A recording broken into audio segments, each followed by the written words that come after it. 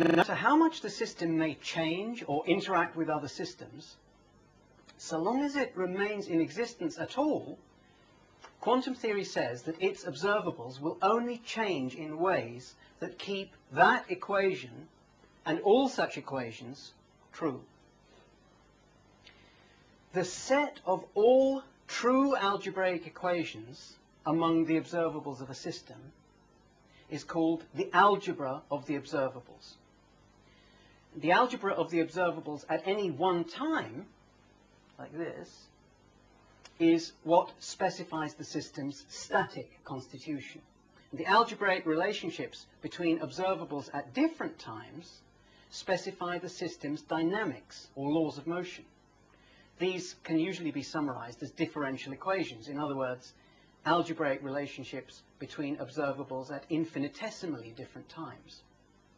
So in summary, the whole constitution of a quantum system is defined by the whole algebra of its observables, including observables at different times. What about the state?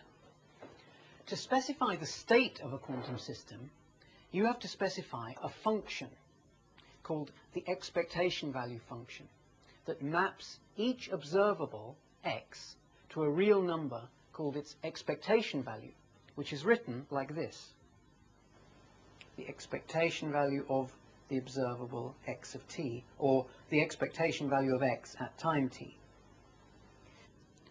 Quantum theory places certain constraints on this function, namely that the expectation value of an observable is never lower than the lowest element in its spectrum and never higher than the highest element. So the min spectrum of x hat is less than or equal to expectation value of x hat is less than or equal to max spectrum of x hat. And the other condition is that it has to be a linear function, so the expectation value of lambda x hat plus mu y hat, say, equals lambda times the expectation value of x hat plus mu times the expectation value of y hat.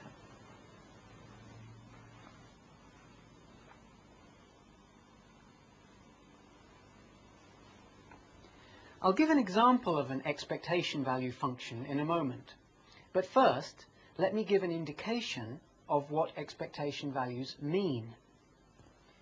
If you do an experiment, you're doing it in a range of universes. You and the system and the measuring instrument are all multiversal objects. In general, all the outcomes in the spectrum of X actually occur in different universes. Therefore, it is in general impossible to predict a specific outcome for a measurement. That's where expectation values come in. They are what quantum theory makes predictions about. For instance, suppose you perform the same experiment repeatedly. What's meant by the same experiment? Well, you keep preparing the system in the same way again and again, and on each occasion you measure x at a time t later. Then the average of all the outcomes of all those measurements tends towards the expectation value of x of t. In the limit of an infinite sequence of preparations and measurements, the average outcome would be exactly the expectation value of x of t. That's one rough and ready operational meaning of the expectation value.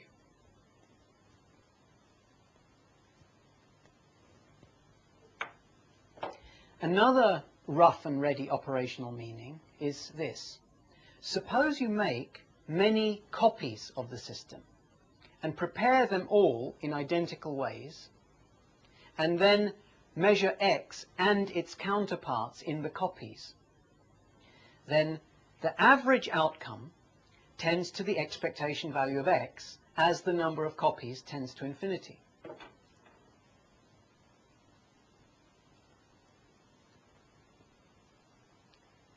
These meanings cease to be operational meanings as soon as you insert the qualification infinitely, but they cease to be strictly true if you leave it out.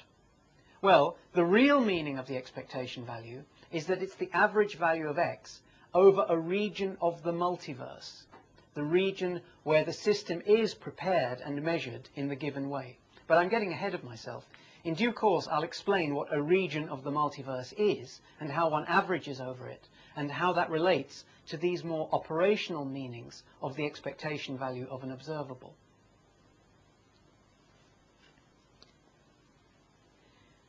Historically, the first formulation of what we would today call quantum theory was proposed by Werner Heisenberg with the help of Max Born and Pascual Jordan in 1925.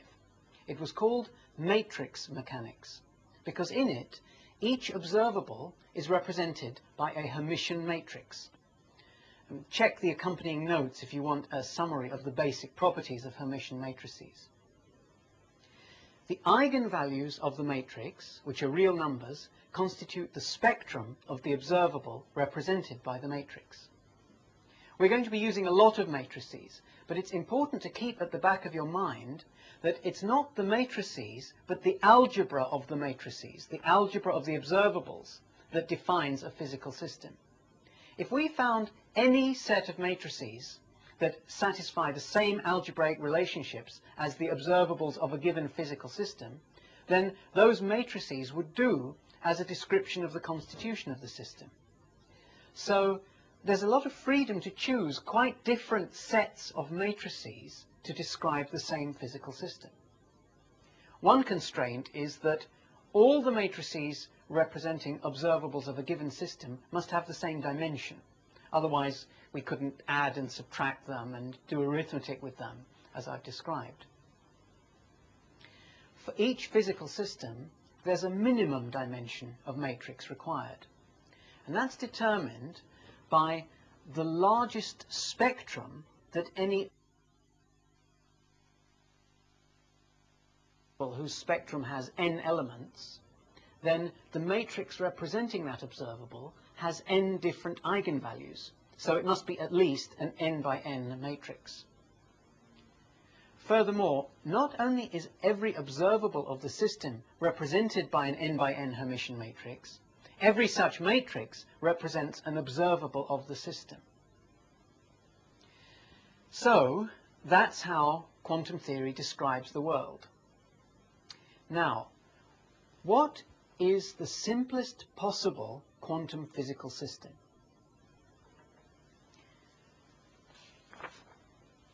In classical computation, the simplest possible memory location is one that can hold either one of exactly two values. That's called a bit.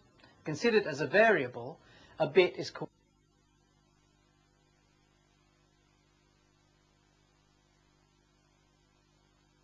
something like a degree of freedom that has only two possible values, though such things don't fit comfortably into the scheme of classical dynamics, which is based on continuously varying degrees of freedom. The simplest possible quantum observable is a Boolean observable, defined as an observable with exactly two eigenvalues. Any observable simpler than that, having only one eigenvalue, would be trivial. It would be a multiple of the unit observable. Every physical system has Boolean observables. For instance, whether theta is less than 90 degrees or greater than or equal to 90 degrees is a Boolean observable. It's the observable floor of theta of t over 90, whose eigenvalue 0 stands for less than 90 and 1 stands for greater than or equal to 90. The fact that an observable has exactly two eigenvalues is physically much more significant than what those eigenvalues actually are. Remember that the eigenvalues are just labels for possible outcomes of measurements. And we can always relabel those. So for any observable, say x, with eigenvalues a and b, there exists another observable of the form alpha x hat plus beta 1 hat that has any other two eigenvalues we like. And measuring that observable isn't going to be much different from measuring x. So consider any physical system, let's say S. And let's choose a Boolean observable of S, call it z hat of t, that has eigenvalues plus or minus 1. That turns out to be slightly more elegant for our purposes than choosing 1 and 0. Now, measuring z of t has only those two possible outcomes. We could measure it by first measuring some more complicated observable of S and then evaluating some function of the outcome that ranges over plus and minus 1. But usually there are easier and more direct ways of measuring Z, which involve ignoring most of S. In other words, we need only interact with the subsystem of S, in which case Z of t is also an observable of that subsystem.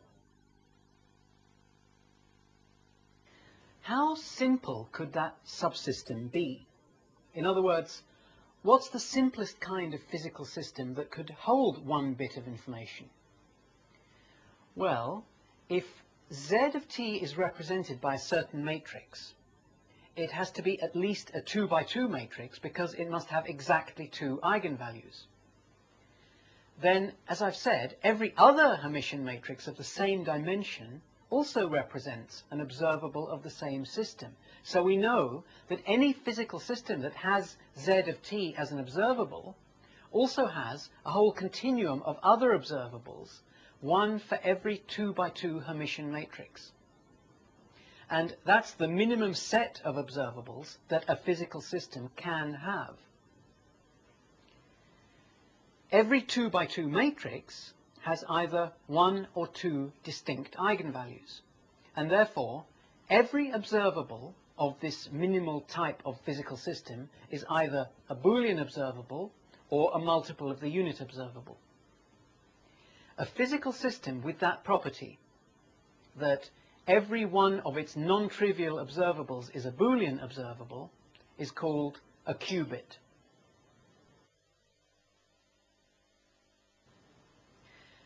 Bear in mind the difference between a qubit, a Boolean observable, and a bit. A bit is a degree of freedom that can take one of two possible values. A Boolean observable is the quantum generalization of that. In any one universe, it resembles a bit, but it can take two different values simultaneously in different universes. A qubit is a physical system, a minimal physical system that contains Boolean observables. And I'll describe several such systems in future lectures. Now, consider a qubit at a given time, say t equals 0. We won't consider other times, so I can drop the t.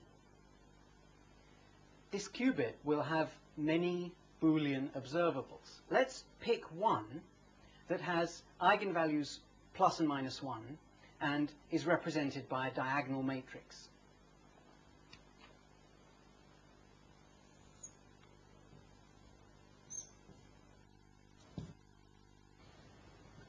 Let's call that observable Z.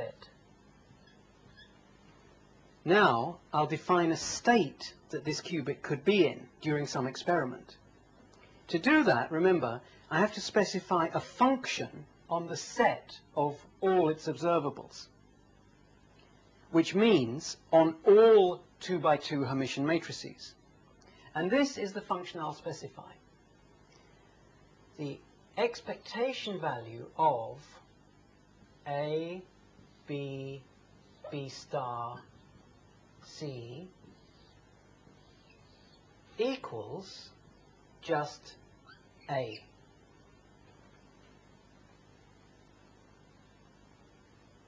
In other words, the expectation value of any observable is the top left element of the matrix representing that observable in this state that I've defined. If you look at the worked examples for this lecture, you can verify that this function has